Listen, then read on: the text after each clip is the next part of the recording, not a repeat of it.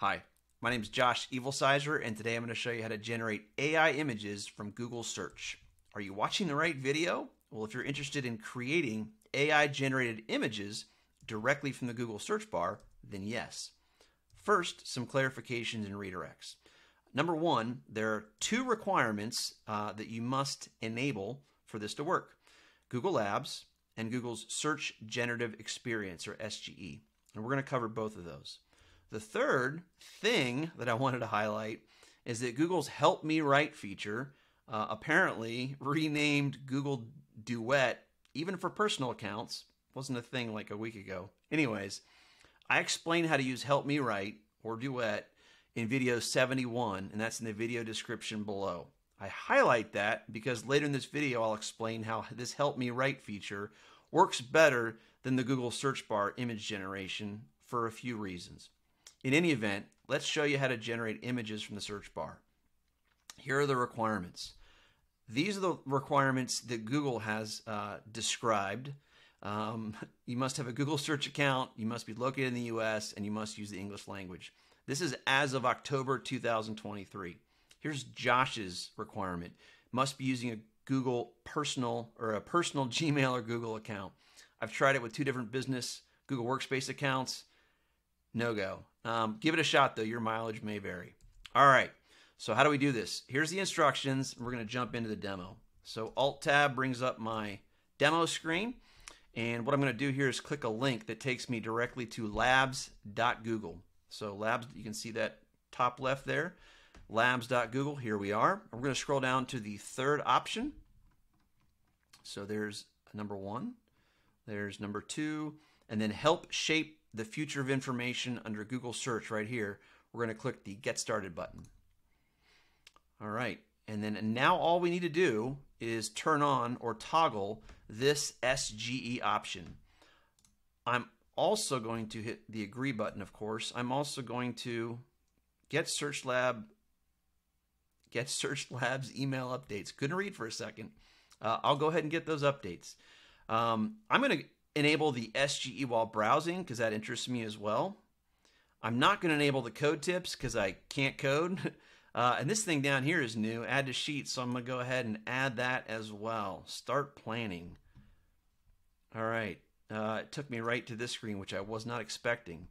All right, so we're going to try an example now that we've got Search Generative Experience enabled. Tell me about Pier 57 in New York. That's not what I want to do. We want to generate images. So let's go ahead and Windows V will bring up my clipboard. And let's create an image of the Silver Surfer on a Hokusai style wave.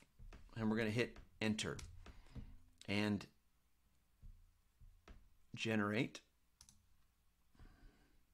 AI generated images aren't available for this search. This is what I want to demonstrate about this versus Help Me Write. The guardrails on this generate images from the search bar function must be so tight you can't mention anything that is within the realm of possibility of copyright infringement. Google will not give it to you. All right, so we're gonna simplify our request, or actually we're just gonna completely change it so we know that we'll get some good results here. How about create an image of a rebellious dolphin? Can you do that? Google's like, I'm happy to do that for you, man. Here you go. Hold on a second. And they say it takes 20 seconds or less. So we'll see. Oh, there we go. All right. We got often get a mohawk, machine guns, rebellious, and skateboard. These are generally the options that the rebellious cartoons that we get back have. In any event, here you go. This is how it works. What I'd like to show you is you can also do it just, right from here. So create an image of a rebellious dolphin. So right from the search bar, which is taking us right back to here. It's going to give us some new rebellious, one smoking a cigar. There you go. It's a very rebellious dolphin. What I'd like to highlight is, and you can't see it. Let's see. Let's do this. Let's make this smaller so you can. So this is the omnibar right here. This is what Google calls the omnibar because you can do so many things from it.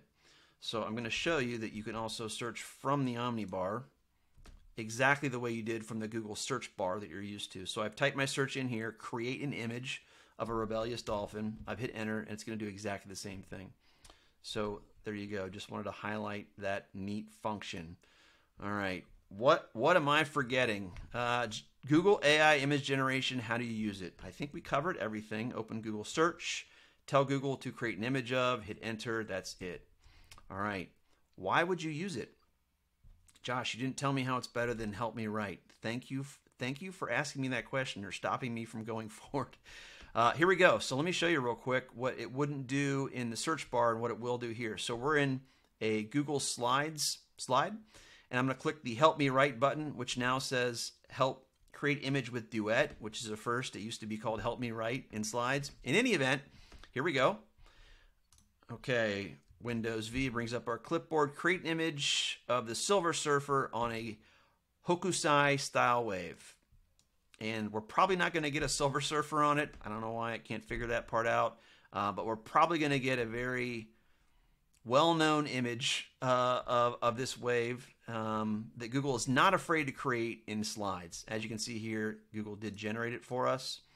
But this is a result you're just not going to get in image creation searches from the omnibar or the search bar, because again, those guardrails Google has put on it are so narrow.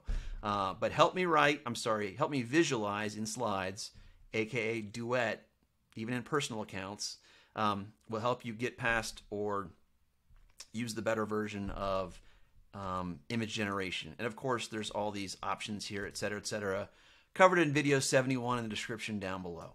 All right, I think I've hit everything that's important. Why would you use it? Great question. It's great at plain language image generation.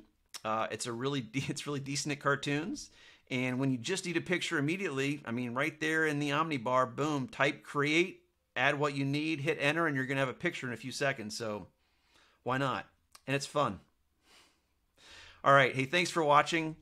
Please don't forget, a lot of link goodness in the video description down below. Like, subscribe, and share if you did like this or someone else might like it. And as always, if you leave questions, I will leave answers. Now, please go and be productive.